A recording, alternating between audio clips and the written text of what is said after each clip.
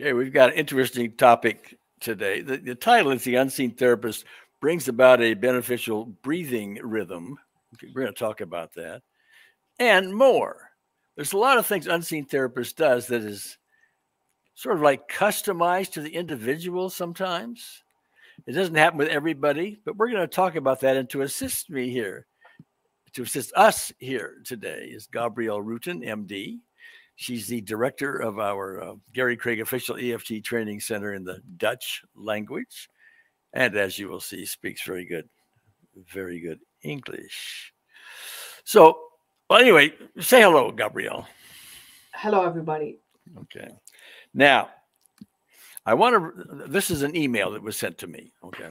So I want to read this to sort of kick off our topic here. She says, "Hi, Gary. When I first started to work with Optimal EFT, that's the Unseen Therapist, I was doing it in the early morning, lying in bed.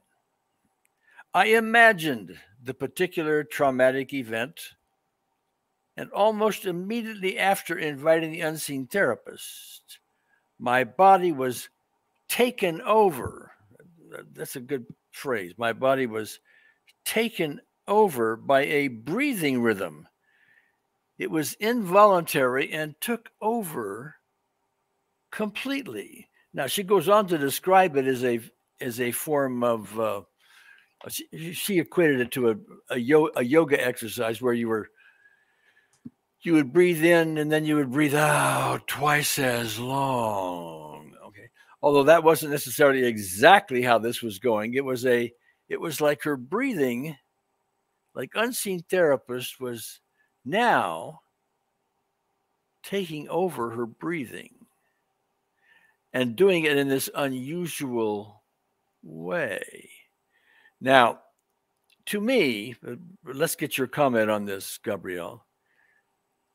To me, that's another example of how Unseen Therapists, not always, but often enough, customizes the healing process to the individual. Comment on that, could you? Yes, I agree. Because the way she describes it, she says, was taken over in the sense that as if the breathing was done for her. She wasn't consciously thinking about what she was doing, but it was happening to her.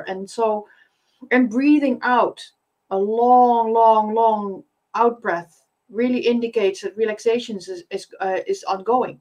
Because when you are thinking about something traumatic, the stress response gets activated. You usually have high breathing, and it's constricted and what have you. So if this was part of the exercise or the meditation, it's an exercise to completely relax. So yeah. I agree. It's beneficial. Yeah. Interestingly enough, she doesn't talk.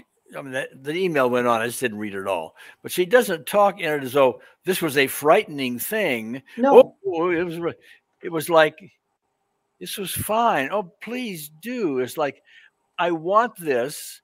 I feel it's like a healing thing. Yes. These aren't her exact words, but that's the context in which it's put forward. And that would seem to fit, does it not? Yeah. And I would like to point out that if you're, meditating and you get this urge to move, or breathing in this case, go with the flow, do it, because and you'll notice, because it's not frightening. It's when it's happening, you're guided to do this, or your body is guided, however you want to see that. Because there's, besides breathing, there's other movements have been reported. I just recently had somebody who, during the meditation, we were sitting, during the meditation, would start to go like this. And it was, when I asked, afterwards I asked, and it was really pleasant, and it sort of eased whatever was, she had a backache, and she needed that for some reason. And it wasn't something she thought up, it wasn't by her choice, but she just really felt. And I encouraged her, if there's any, if you feel like moving, just move. That's another example, I think. Well, I can recall along that line, I can recall a handful of cases, This is not everybody by any means. And one really exaggerated, I'll talk about here in a moment, where the client, when undergoing a personal peace procedure process with the unseen therapist, okay, would do what you were talking about, something like this, very pleasant kind of thing. But I've even seen it more exaggerated. I've seen it like, going like this. Okay. And I asked afterwards about that. And as we discussed that, they were telling me they could stop it if they wanted to. The client could, I don't want to do that. Okay. But it was just like it was necessary or important, or it was like a massage you were getting or something like that. That was just part of the healing. And it wasn't the kind of what's happening to me? No, it was, isn't that nice kind of thing. It's gentle and it's peaceful. Yeah. Yes. Now, I want to talk about this one other one. And I've got a video on this, but the fellow involved is a bit shy and he doesn't want the video shown. But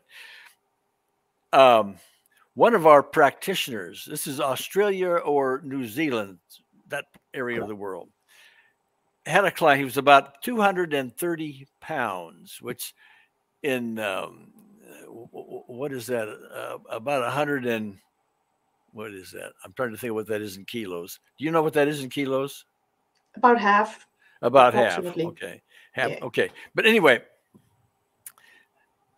he was lying on like a massage table, and I remember he had his trousers on, but he didn't have anything on from the waist up.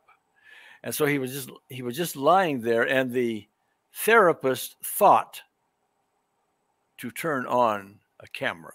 Okay. And he was lying there, and it was like somebody strong was picking him up and turning him over. I mean, this was a heavy man. All right.